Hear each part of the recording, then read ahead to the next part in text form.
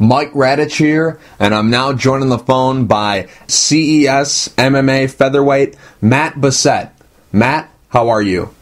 I'm good, Mike. Thanks for the opportunity to get some of my stuff out there. Appreciate it. Sure, no problem. Thanks for doing it. I really appreciate it. Now, Matt, I thought before we started talking about your fight, we'd change it up a little bit and get away from some of the boring questions. I know you're a very big comic book fan and a very big fan of comic book characters. I've been stalking you on social media, and I've been able to pick up that little bit of information. So I thought we'd change it up and play a little game that we usually play. I know it's not a game, but I don't really have a better term for it, but it's just comic book MMA fights with 32 comic book heroes. So 16 total fights, and you just pick the method they win by and who wins. Are you interested in playing?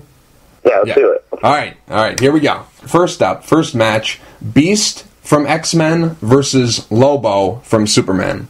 So they can't use their superpower unless they're like flexibility or strength, or you can't. So with Wolverine, he can't use the claws. Right, he's not in there because one of his main tools is his claws. We've tried to eliminate those guys, and some of the people who have like hammers and stuff like that, they can't bring that in. But if they have like the ability to read minds, they can use that. If they have the ability to heal, they can use that. Stuff like that you could use in MMA if it was possible. I get it. You know what? I've always been a big X-Men fan anyway. So his agility and his overall grappling ability is off the chain. I'd have to go with him, but that's a good fight. I don't think they're in the same weight division, are they? No. A lot of these are open weight. Are you doing weight divisions as well? Open weight. Yeah. Open weight. Okay. So this is like UFC 1. Right. Gotcha. Next up, Elektra from Daredevil versus Black Canary from Green Arrow. Yeah, I like Elektra. High-back triangle. Next up, Sandman from Spider-Man versus Clayface from Batman. And Sandman can't turn into sand, and... Yep, he can do that. Oh, alright, well, then I would pick him, because he'd be able to teleport around the ring, kind of moving behind his opponent pretty quickly. I would totally pick him. Okay. Next up, Supergirl versus She-Hulk. I'm a big fan of Superman and Superwoman anyway. And, She-Hulk's a beast, obviously. She's a Hulk, obviously. Mm-hmm. But I'd probably go with Superwoman by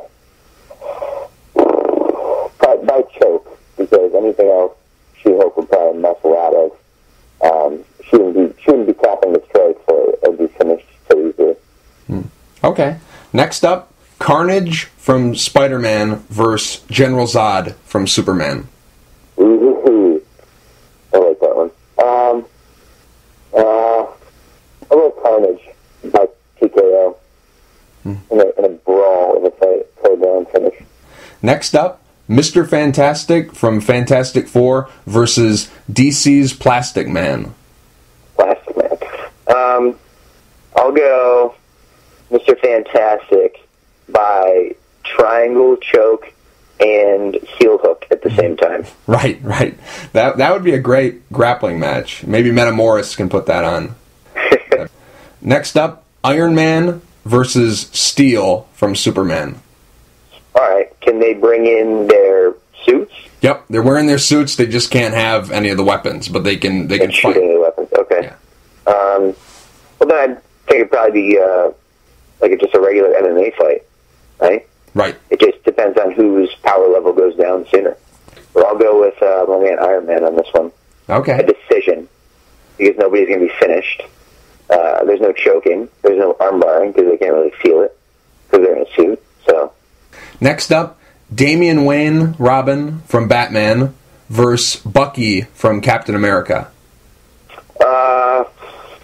Let's see. For this one, I would probably go with Bucky, only because I've read more Captain America, and and I like I like that whole series anyway in comics and in videos I've watched. So we'll go with that one by decision in a boring fight.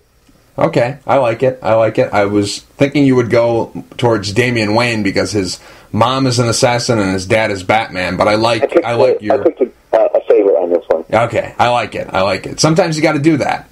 Yeah, hopefully the underdog. Next up, Bane from Batman versus Venom from Spider-Man. I don't know if I could put that's like a fight of the year candidate. That's a good one, man. I'm trying to think. Can they use this? They can't use it. I think Bane. Okay. Bane. I don't think that's one where Venom can be finished. That's probably going to go to decision. I said Bane by decision in a good back and forth fight, 2 rounds to 1. We'll call that one a championship bout. So 3 rounds to 2. Bane. Next up, Kingpin from Daredevil versus the Blob from X-Men. I hated the Blob so much, even like as a kid. So I would go Kingpin. I hated the Blob. Next up, Solomon Grundy from Batman versus Juggernaut from X-Men. Well, I've always been a huge Juggernaut fan, even in the comic book days and the cartoon days. So I would go with him. That'd probably be a better decision. You can't these guys won't be finished. You're not gonna choke these guys. It's huge. You know what I mean? You're not gonna make these guys fat. Probably just a decision. That's another good fight. 3-rounder. 2 rounds to 1. Juggernaut. Next up, Darkseid from Superman versus The Thing from Fantastic Four. I'll stick with my dude, The Thing. Okay, sticking with Marvel. Ground and pound TKO in the first. Okay. Next up, our co-main event, The Flash versus Nightcrawler from X-Men. I was laughing because you said co-main event. Sorry, what were they? The Flash and who? The Flash versus Nightcrawler from X-Men. Oh, man. This is another one where I really like The Flash, but I was always a huge X-Men fan growing up. I'm trying to avoid being favorited. Picking favorites. I'm picking another favorite. I'm picking Nightcrawler. Nightcrawler by... I don't know, man. We can use his speed. Flash can use his speed, right? Yes. Yep, he can but use his speed. Nightcrawler can't use his teleportation. Oh, yeah, he can do that. Let's say he's got his back. He can... The Flash is ready to choke him. He can get out of there and be on the other side of the cage. Right. He can do all that. That's what I was getting at. Yeah. If they're tied up at all. Yeah. Nightcrawler can just kind of teleport behind his back, take his back. I say rear naked choke for Nightcrawler. Okay, I like it. These I'm are really thinking. I forgot that I was in a phone interview right now. I was like, oh my God, who would win this fight? These are great. You're coming up with some great predictions. So I like them. I'm enjoying this a lot. Now our main event, and I know you're giggling over there, but our main event, Doomsday from Superman versus the Hulk. Dude, I can't ever put against the Hulk, man. I don't care who was in there versus the Hulk. I think I'd always pick the Hulk. I think the newest movies that are awesome job with him too. He's he doesn't really lose, and that's his whole character. It's just that even if he's getting his butt kicked, he gets more angry, and you wouldn't like me when I'm angry. You know what I mean? So he gets more angry, and more powerful. So I think I'm gonna go with the Hulk over Zooms by a knockout in the 5th round. Because it's a main event. They'll probably do a 5,000 round. Knockout in the 5th round. Nice. So pissed off. Nice. I like it. I take it you're more of a Marvel fan than a DC fan, or am I off? I'm both. I'm definitely both. But I've always favored Marvel. Maybe because they're more on TV growing up too. You know, you see it on TV and then you get the comic book. You know. Who's your favorite superhero? I don't know if I have one in particular. I love Hulk. I'd probably go with either Hulk, Wolverine. I like Juggernaut too. I like Batman. All the main ones that a lot of people like. There's a reason why they're popular. You know, they're great. What's your favorite piece of media to see these characters in? Is it the movies, the TV shows, the animated movies, the animated TV shows? Is it the comic books, the graphic novels, the video games? What's your favorite one? I like comics because I like being able to kind of be in the moment there. But I like how they're depicted in cartoons, and I like how they're depicted in movies. So anything that has to do with superheroes is pretty cool for me. I think that's probably a common answer for most adults that are still children. Are you watching the TV shows that are out now? Arrow, Flash, Gotham, Agents of S.H.I.E.L.D. Do you watch any of those shows? I don't have television. Oh. Yeah, I just train, dude. I just train, and if I have some time, I'll maybe watch a movie on Netflix or something like that. But for the most part, I'm training, and I'm watching YouTube videos on how to get better and hanging out with my family and this and that. Okay, good deal, good deal. Now, comic book heroes aside, let's get down to business here. June 12th, CES MMA 29, you're going to be fighting on that card, live on Access TV. How's training been going for the fight? I mean, it's always good. It's always getting better and better. And, to sound as cliche as humanly possible right now, I'm the best I've ever been. I'm the smartest I've ever been. I'm the fastest, strongest, whatever I've ever been. So, I'm going to go out there looking to finish Kama, and I'm not going to be happy at all with the decision. So I'm going to go out there and hunt for it. I'm going to find his weakness. I'm going to hunt for it. I'm going to attack it, and I'm going to. How are you feeling right now? Obviously, it's been a very long process. You've had some opponents change. You've had a long training camp because this fight, it feels like it's been announced forever ago that they said that you were going to be fighting on this card. So at this stage of the training camp, how are you feeling? Are you feeling like, hey, let's just get the fight over with, let's get it here, I'm ready to go right now? Are you feeling that you hope that your opponent doesn't get injured again and they have to pair you up with someone else? How are you feeling right now at this stage of your training camp? I've been ready for about 8 weeks. That's usually how I am, man. I'm always training, always. If Bellator or UFC called me, I'd be ready on 2 weeks' notice. I just have to drop the weight. Diet's a big thing. Obviously, cutting the weight is a big deal, but cardio-wise, mentally, I'm always ready to fight. How many opponent changes have you had? I know of two for sure, two guys who, for whatever reason, can't fight on June 12th. I know this guy stepped up that you're going to be fighting on June 12th, but has there been more names thrown your way that haven't been able to fight? No, it was just Lazar. I guess he got hurt, and then Lenny Wheeler. We matched up with him for a little bit, and actually I have no idea what happened there. And then they were like, "Hey, we got such and such names for you. Who do you want?" And they're like, "Kama's already accepted the fight." I was like, "Okay, let's fight him." How long has this training camp been for you? Because it seems like forever ago it was announced that you'd be fighting on this date. You didn't have an opponent originally when I heard that you were going to be fighting, but it seems like forever I've known about this event. So when exactly did you get the offer for this fight, and how long has this camp been for you? I've known that I was going to fight this summer for CES for a few months. Probably, actually, a few months even before I knew about a possible opponent. CES has been talking to me for a couple of years. But as far as being on this card and preparing for this fight itself, honestly, man, I'm always preparing. I don't even use the word training camp ever. Ever. I think if you're... there's no seasons, there's no camps.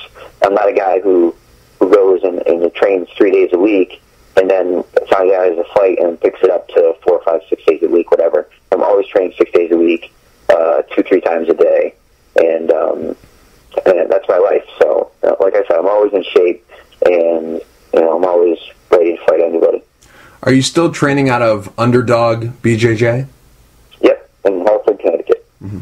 And I know for a while there you were bouncing around to different gyms. Do you still do that? Are you still doing a lot of cross training? I do. Not recently. For the past couple fights, I've been more, rather than, I did a lot of cross training to get so comfortable in the uncomfortable situations, to the point where, that those first 2 minutes where you're looking at your opponent and you're like, what can I do against this guy? Am I going to be able to do it? Blah, blah, blah. Those don't happen for me anymore. Whether it's in training or in a fight, that doesn't happen. I just go out there and think of myself and what I'm able to do, and I do it. And it's because I've got so comfortable in those uncomfortable situations, constantly cross-training, constantly seeing new people in front of me all the time. So I don't need to cross-train and sparring nearly as much anymore. But I do train at Fighting Arts Academy in Springfield, Mass., with Nick Newell, Leon Davis, Justin Torrey, and so on. And I've been there for maybe 5 years. I use them to help me get ready for fights, and I'm at Underdog BJJ and Soul Fighters Brazilian Jiu-Jitsu in Clonmel, Connecticut, at Jiu-Jitsu and Strength Academy. Have you been doing any training with Nate Pagan? You know Nate? Yeah. Well, I never actually met him. I know of him, but I've never met him in person, never talked to the guy. But I know him because Nate and my brother played football together at Central Connecticut State. That's how I know of Nate. Right on. Yeah, Nate does jiu-jitsu at Underdog, and he's a freak, man. He's a freak athletic, super, super ridiculously strong. Some of the weights that he puts up are like 2-3 times as much as I can do, and he's, I don't know, like maybe 20 pounds more than me. That's it. It's insane. He's super strong. Yeah, great athlete. Is he going to get into MMA? Do you know? He's mentioned it. He's talked about it, but he always has. He has so many different goals that he wants to do, or even try, that there's stuff that's put on the back burner at times. But if he does, man, just be afraid. Whatever weight he decides to fight, like 170, maybe do some catch weights at like 165 or whatever, and then down to 55 eventually. But he's a freak, man. Now he's just lifting. He's coaching. He's coaching at Trinity College. He's a strength and conditioning coach there, one that has the many. And he's an instructor at CrossFit Hartford, which is attached to Underdog Brazilian Jiu-Jitsu at 221 Newfield Avenue in Hartford. And he's just training all the time. Okay. I was just curious to know what he was up to. Now, in the past, Matt, when you've gone into fights, you've just gone in there kind of like how GSP or Anderson Silva goes into their fights. They really don't have a game plan, and they really don't care what their opponent is going to do. They're cautious, and they acknowledge what their opponents are good at and what their weaknesses are, but really they just stick to the same game plan. GSP, whether he's fighting Dan Hardy, a guy who's known as a striker, or Josh Koscheck, a guy who's known as a great wrestler, he's still going to wrestle. Anderson Silva is going to do the same thing regardless of who he's fighting. Is that still the same mindset you bring into the cage? You're aware of what your opponent brings to the table, but you really just only worry about what you're going to do. Yeah, that's all you can do. You can't. There's no way to predict what's going to happen in a fight. I mean, you can predict it, but like you're like, oh my god, it's like flipping a 50-sided coin. You might get lucky predicting the outcome, but probably not. So I go in there, and you look at all my fights; they're pretty much the same. I go in there and I try to hurt you standing, and if it clinches up, and I feel you from there. If I could take you down, maybe I'll take you down. But for the most part, I'm gonna try to hurt you standing, keep it standing. I like it there a lot. As far as like GSP and Anderson go, those guys are just so good at their one thing that what's coming and you can't stop it. Striking of Anderson Silva or the wrestling of GSP with his ground and pound, you can't stop those things. So you know what they're going to do and you can't stop it. And hopefully I get to that point somehow. You know what I'm going to do, but you can't stop it. Lenny Wheeler, Lazar, and Kamal Worthy, of those three guys that they paired you up with, who was the best matchup for you? Best matchup? I don't know. I don't care. I was going to beat them all. So, Right. when he was going to come at me with his chin out, and I was going to punch him in the face. Lazar would probably give me a good brawl. That one looks really fun. I was excited about that one. And Kama is a really, really good striker. So maybe Kama, because he's accurate. He likes to strike. It'll probably make for a really entertaining striking fight. Do you watch a lot of film when you prepare for your fights, or do you leave that up to your coaches and they tell you what to do? No, I pretty much watch a lot of film and then talk to my coaches about it after, and then figure out my own game plan. And then, my coaches watch, and then we're kind of like, hey, what do you think? And then he'll tell me what he thinks, I tell him what I think, and then it's like, all right, let's do it. I read a quote from you a while back. It was on the CES MMA Twitter account. The quote was, "I'm going to go in there and be so confident that it's borderline cocky." I'm just curious, what exactly does that mean? Here's the thing. It doesn't matter who you're fighting. It doesn't matter who you're fighting. And I hope Kama's listening to this too, because I hope he hears this and it gets into his head. Because I want a confident dude in front of me right now. I want to fight confident dudes. I want the best Kama in front of me. It doesn't matter who you're fighting. Think about what you're doing, and that's it. It doesn't matter what this other dude can do or what he is doing. You got to think about what you're doing, and if you're able to go out there and perform to the best of your ability, no matter what, you've won. If you come out with a loss, you're not going to go on the back and be like, I should have done this, I should have done that. I was stupid. I couldn't fire off. I wanted to throw that 1-2, but I couldn't for some reason. I hesitated. You'll never question yourself. So if you go out there, like I said, so confident that it's almost cocky, then you should be able to just be in the moment and be yourself in the fight. And that's the ultimate goal. Now, your opponent, Kama Worthy, what are your thoughts about him? How much do you know about him? What do you think this matchup looks like when it takes place on the 12th? I think it's pretty obvious. I think he's a striker. You could see his transitions on the ground and in wrestling. And I don't know if he wrestled. He may have. But he doesn't look like a phenomenal wrestler by any means. It looks like he has a good clinch, and he looks like he's real accurate, and he finds the jaw, which is cool. He's probably going to be hunting for mine, which is more power to him. So it should be a good fight. He's a striker. I'm a striker at heart, and I got a brown belt in jiu-jitsu. I'm a good wrestler. I got a brown belt in judo, so it'll be fun. Just curious, are you still under contract with Bellator? Yeah. Are you open to going back there? I know you just said UFC a couple minutes ago. Would you be open to fighting for Bellator again, or do you have different goals now? Yeah, I am open to fighting for them. I have a contract with CES that allows me to fight in Bellator or UFC if they call. So, but other than that, I can't fight anywhere else. People consider your 3 biggest wins / 3 best performances to be against Diego Nunes, Nick Pleedmont, and John Benoit. In no order, a lot of people say your 3 best performances and your 3 best wins, your 3 biggest wins, are against those guys. So I'm just curious, do you agree with that list? Are those your 3 biggest wins, or are there other wins that you've had that should be on this list ahead of some of the guys who are on it? Biggest wins. They're all my wins are huge at the time. Mm-hmm. When I fought a guy named Anthony Caponis, he was probably 15 pounds heavier than me in the cage. This was at 155. He was probably 15 pounds heavier than me in the cage. I never wrestled before that, ever. Even real wrestling. And he was a state champion wrestler. Big, huge dude, strong, explosive. So that was a big win for me at the time. But the set at that moment would get smashed by the Diego Nunes of maybe that time or this time.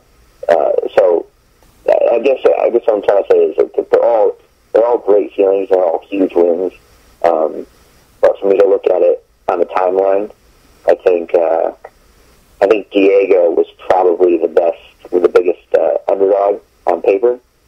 So I'd probably go Diego, John Benoit, and then I don't know about Piedmont. Piedmont's tough, but I was pretty confident I was going to win that fight. Okay. Maybe Anthony, maybe Caponis. Okay. Just curious, how did you get your nickname, the Mangler? You know Kip Kolar is? He's the owner of Naga. Yeah. Yeah. Before I joined up with an MMA school, I trained in his basement, and we just kind of just trained around. It's like once a week or twice a week, and pretty much we just grappled. That's it. And then very randomly we would spar, but it was very randomly, once every couple months. So there was 4 fights or something, 3 fights maybe, I don't know. I never sparred. Didn't really do any striking whatsoever. But we were downstairs in his basement, and we were just, it's probably playing our first fight. And they're like, hey, so Matt, what do you want for a nickname? I'm like, I don't know, I haven't thought about it. And I don't remember who said it, but somebody was like, I like the Mangler. And some of us were, oh yeah, that was pretty cool. And, I started laughing, and I was like, you know what, this kid and I went to college with, he said, he came up to me one day, we were passing each other in the common area, and he said, hey, what's up, the Mangler? What's up, Matty Mangler? I'm like, what? He goes, that'd be your fighter nickname if you ever fought. And that was 3 years before I even started fighting. So it was just kind of meant to be, I guess. Now, Matt, last question before I let you go. Is there anything you're looking to prove, and is there anything you're looking to showcase on June 12th? I'm just looking to continue what I did in my last fight. I mean, I had one more round to prove my savagery, and it got stopped in the second. I wanted more. I wanted 5 more minutes. So I'm continuing that into the first round of my next fight. Matt, real quick before I let you go, do you have any sponsors you'd like to thank, and is there anything you'd like to say to the fans? Yeah, to my fans, first and foremost, thank you for always being there for me, being there with me. There's always a huge army that comes with me wherever I go. So I love you guys. I really appreciate the support. As far as sponsors, you can check out a list of them, because there's a ton of them. You can check out a list of them on www.mattbessette.net, and you click on sponsors, and there will be a whole list of them there. And you can click the link, follow them. That's it. Follow me on Twitter at MangoBJJ or Instagram Matty Mangler. Matt, thank you for taking the time to talk. I really appreciate it. Good luck June 12th at CES MMA 29 against Kama Worthy. Thank you, Mike. Appreciate it, man. Have a good day.